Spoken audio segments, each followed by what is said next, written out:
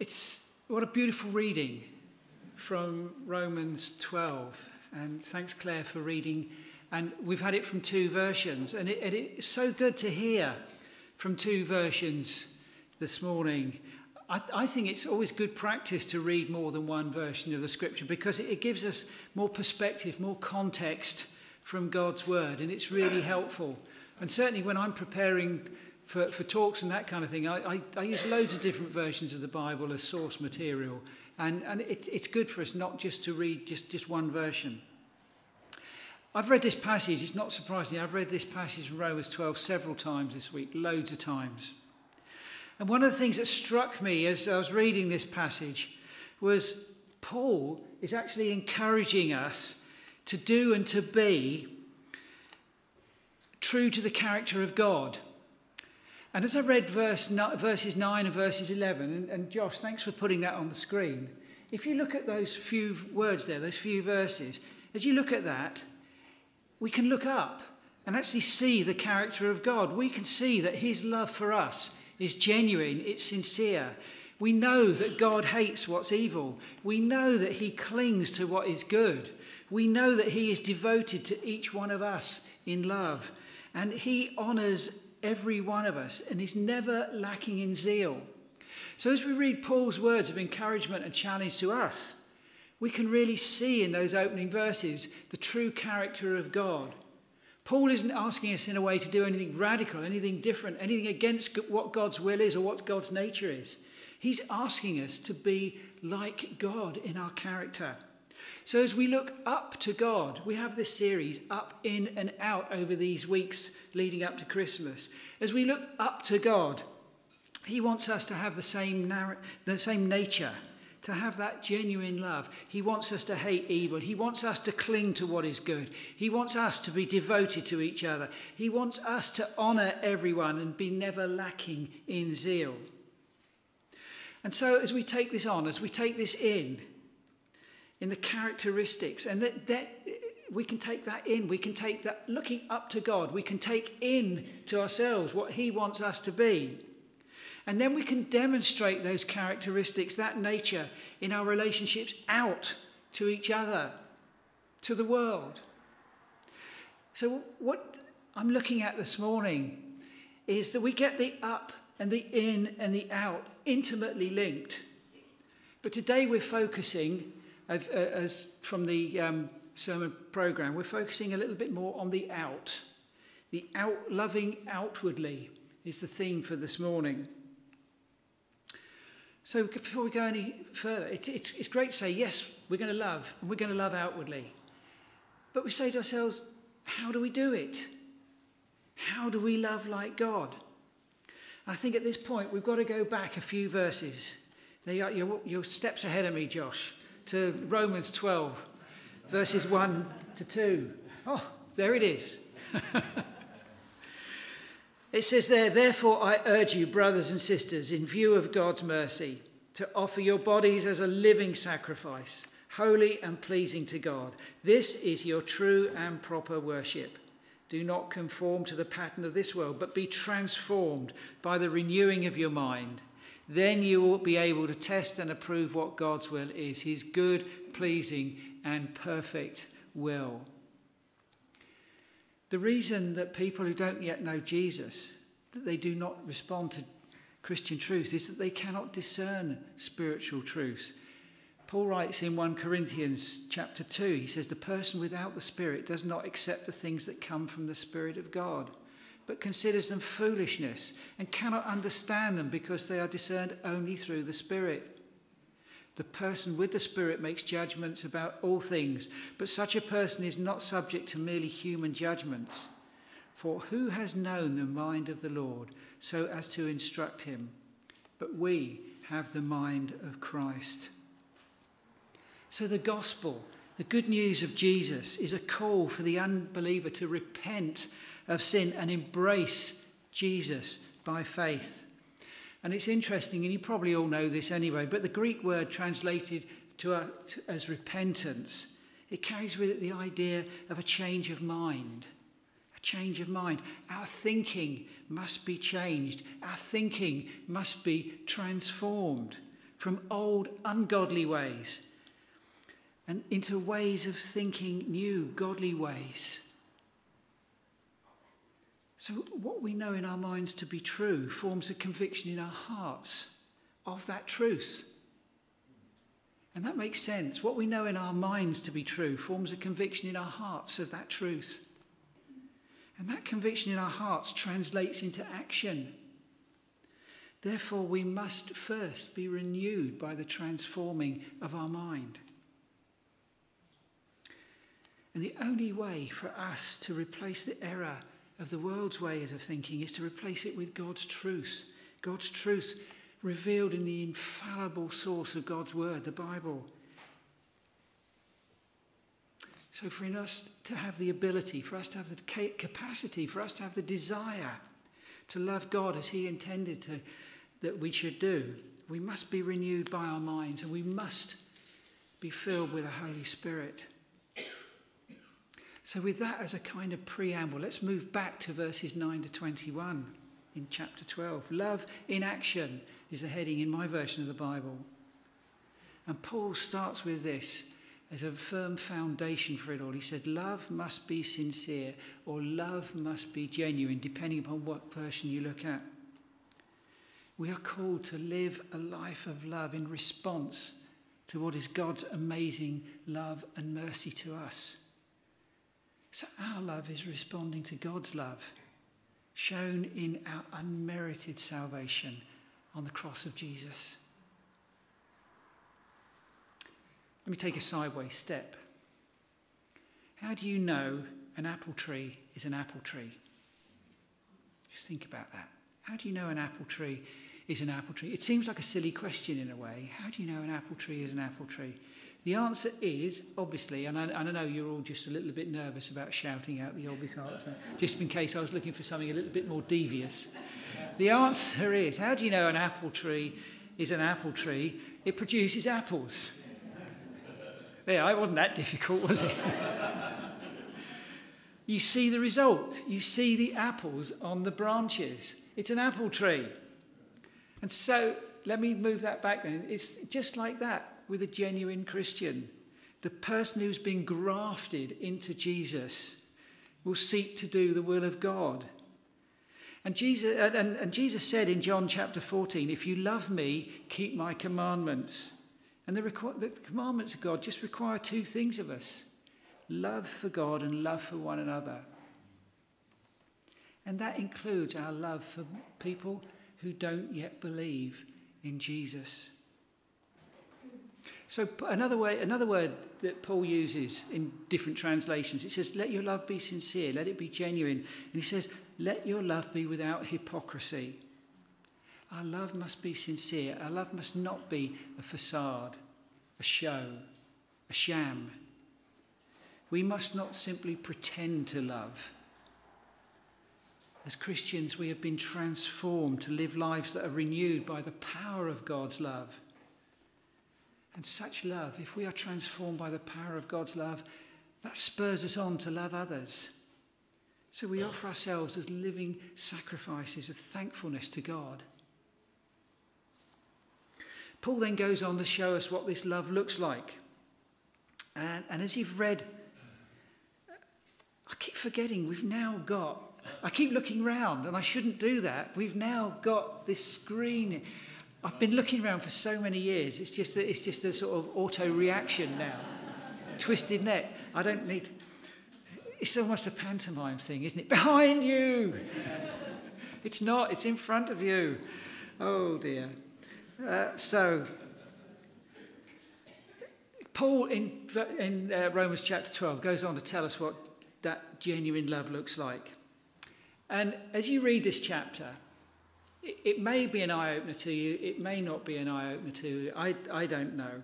But as you read this chapter, you realise how close this chapter is to Jesus' Sermon on the Mount, the beginning of the Sermon on the Mount, the Beatitudes. And on the screen, which I'm looking at in front of me, there we are. There's the Beatitudes from Matthew chapter 5. Here they are. They're up there on the screen. I'll just run through them really quickly. Blessed are the poor in spirit. Blessed are those who mourn. Blessed are the meek. Blessed are those who hunger and thirst for righteousness. Blessed are the merciful. Blessed are the pure in heart. Blessed are the peacemakers. Blessed are those who are persecuted because of righteousness. And blessed are you when people insult you, persecute you, and falsely say all kinds of things against you because of me.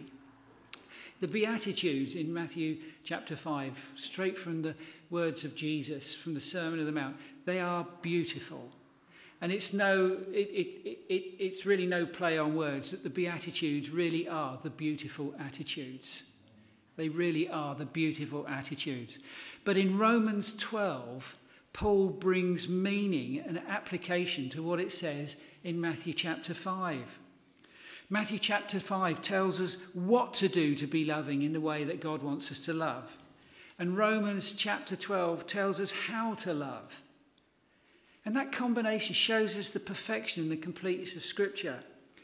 And this is an interesting aside, because I got starting to think about this. I was thinking, did Paul write Romans chapter 12 after he'd read Matthew chapter 5, and he decided that he would just expand on what Jesus said in Matthew 5. So did he sit there with his Bible reading it and write? Actually, no. And this again is the perfection of God working it all out for us. Because the Gospel of Matthew was probably, scholars are not quite sure about this, the Gospel of Matthew was probably written about 80 or 90 AD. It's very unlikely that it was written at all before 70 AD, because things that appear in it.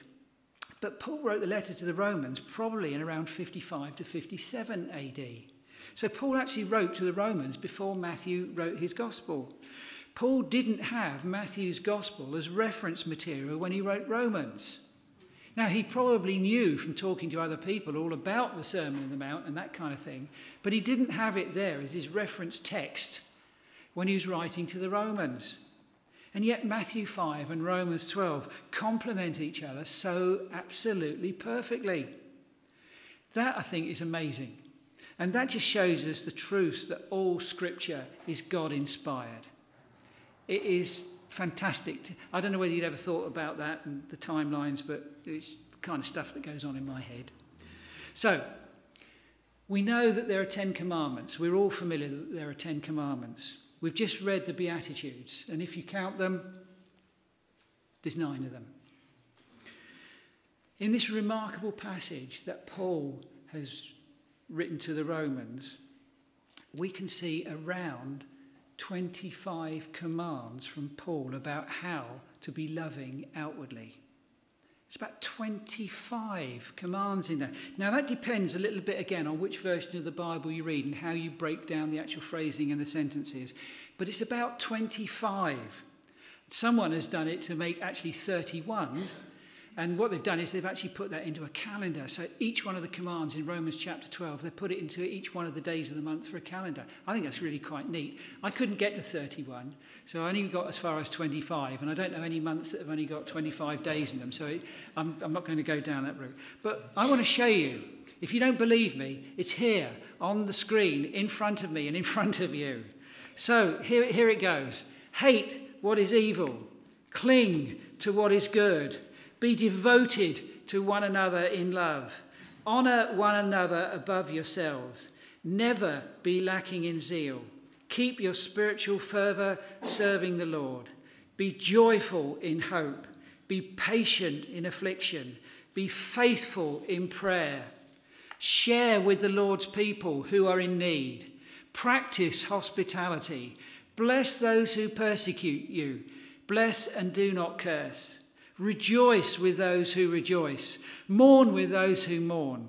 Live in harmony with one another. Do not be proud. Be willing to associate with people of low position. Do not be conceited. Do not repay anyone evil for evil. Be careful to do what is right in the eyes of everyone.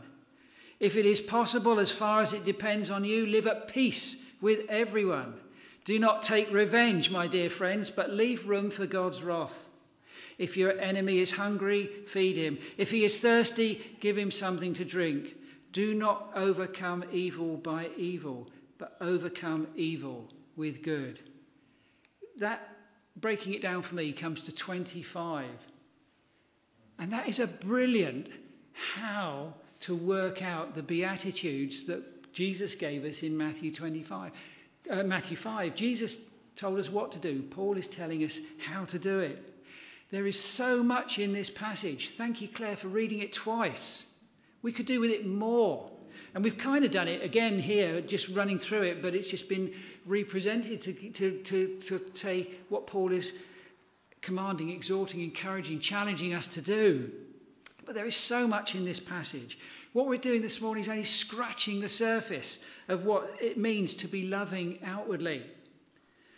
So I'd say, what effect will these commands or these exhortations, these encouragements have on your life as you listen to this morning, as you're listening to me speak? What effect will they have on you?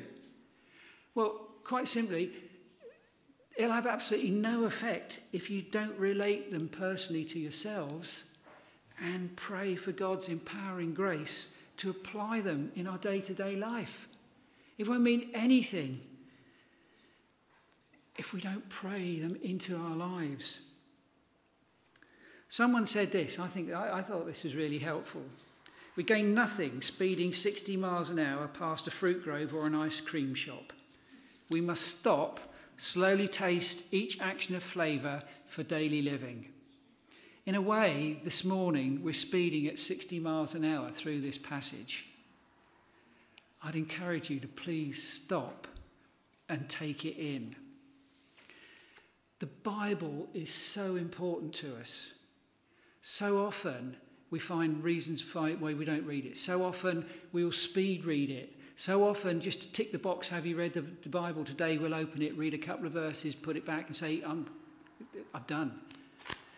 Let me give you an idea as to how important reading our Bible is. Some of you read UCB's Word for Today. It just so happens that Word for Today is entitled, Do You Love God's Word? And I want to read you a little bit of this. An anonymous author has written this about the Bible. Now, if ever you trivialise, if ever you underestimate, if ever you undervalue the Bible, listen to this. The Bible contains the mind of God. It contains the state of man, the way of salvation, the fate of sinners, and the happiness of believers. It is a light to direct you. It is food to nourish you and comfort to cheer you. It is the traveller's roadmap, the pilot's compass, the soldier's weapon, and the player's game plan. It is a mine of incredible wealth and a river of genuine joy. Its doctrines are holy, its precepts are binding, its histories are true, and its decisions are immutable. Christ is its grand subject, your good its design, and the glory of God its end. Read it to be wise, believe it to be safe, practice it to be spiritually healthy. Read it slowly, frequently, and prayerfully. Let it fill your memory, let it rule your heart, and let it guide your steps. It is given to you in life. It will be open to you at the judgment and be remembered forever. It involves the highest responsibility, will reward the greatest labour, and judge those who trifle with its sacred contents. It goes on to say, the Bible, and it quotes from 1 Peter chapter 1, the Bible, the word of our God, which will stand forever. Most of us respect the Bible. The trouble is we don't read it daily and put it into practice. And I love this. After hearing a discussion on various translations of the Bible, one man said this, I prefer my mother's translation because she translated it into everyday life. I prefer my mother's translation of the Bible because she translated it into everyday life. So we've ran at 60 miles an hour through Romans chapter 12. I'm going to ask you if you will read, meditate and pray on this passage sometime after you get home. And I'm going to ask you to do something. will you stand with, I don't mean physically stand, but will you stand with me on this? Will you agree to do this? And I'd just ask you, Romans 12, verses 9 to 21, you can read the whole chapter if you really want, because it's brilliant. But when you get home, or sometime convenient after you've got home, will you read that chapter? Will you pray about it? Will you meditate on it? Will you let it soak into you? And will you commit yourself to do that this morning by raising your hand? I'm going to do this. Will you do that when you get home? Will you read this and let it become yours? And at home as well, as you're watching this, sitting on the sofa or wherever you are, I ask you to do exactly the same. Will you raise your... You're already at home, so you can just pick it up and do it now. But will you raise your hand and commit yourself to just let this passage soak into you? Because there is so much in it about how to love. Let's just quickly go back to the beginning of the passage, back to verse 9, where it says, love must be sincere. What does it mean to be sincere? Our English word for sincere actually comes from a Latin word, sincerus, which means without wax. Some of you may know that. Sincerus means without wax. And it comes from a practice of the early Roman merchants who set their earthenware and their porcelain jars out for sale, out for stall in the markets. And if a crack appeared in one of those porcelain jars, what they would do, they would fill the crack with wax that was the same colour as the jar. So a buyer would pick it up and have a look at it, not be aware it was cracked, and buy it thinking that it was perfect. But clever buyers, astute buyers, what they would do, they learned to hold the jars up, and they held them out in the sun, and if the jar was cracked, and if it had been, the crack had been filled with wax, the wax would melt and the crack would be revealed. So the honest merchants would test the wares that they sold this way, and they would mark them sincerus. It meant without wax. Okay? So, it's a question we can ask ourselves this morning. Are we without wax? Are we sincere in our love? Sincerus. Are we sincere in our love? Jesus said in John chapter 13, it says, by this all men will know that you are my disciples, if you have love for one another. And in 1 Corinthians chapter 13, Paul says, the greatest act of spiritual service was love. And he said, now these three remain, faith, hope and love. But the greatest of these is love. Supremely, love is the backbone of everything that we do. How much love depends on how close we want to get to Jesus. As we were praying this morning, it was interesting. One of the prayers this morning was for us in this service to be close to Jesus. And the prayer went along the lines of, there's no blockage from God's part. God wants to get close to us. It's us. How close do we want to get to God? Let me use this as an example. I've never been to Niagara Falls. Some of you may have been relatively close, but I've never actually been to Niagara Falls. But I do know that there are several vantage points around Niagara Falls that give a really special view of the falls themselves. And there's a fenced border on both sides, on the American side and on the Canadian side. There are hotel views from the Canadian side. There's a tower view restaurant and all that kind of thing on the Canadian side. But the best view of the Niagara Falls, I'm told, is from the Maid of the Mist. It's a boat ride where they provide you with ponchos because they literally take you into the falls. Why am I telling you this? Likewise, how much of Jesus do we want to experience? How much we experience of Jesus is determined by how close we get to him, how close we choose to get to him, or ask him to come close to us, because his arms of love are always open to those who seek him. His impact on our lives is determined by the intimacy with him that we choose. So choose to get your poncho on today. Choose to get in that boat. Choose to steam under the falls and just let it pour out over you. Let Jesus get so close to you that he just flows over you, in you, through you, rather than looking at Jesus from a mile away. The choice is yours. We love because God first loved us, and praise God that he did love us and still loves us. In a few moments, we're going to sing a song, Precious Cornerstone, and the chorus of that song has these words. Just be ready for these words when you come to sing it, because mean these words when you come to sing it. May the saving love of Christ be the measure of our lives. May the saving love of Christ be the measure of our lives. Let that prayer be our prayer this morning. Just finishing. In Acts, in the early church, when those who didn't yet believe in Jesus saw how much Christians loved each other, they were attracted to Jesus, the author and perfecter of our faith. So this morning, let me encourage you, challenge you maybe to do certain things. Seek to draw closer to Jesus.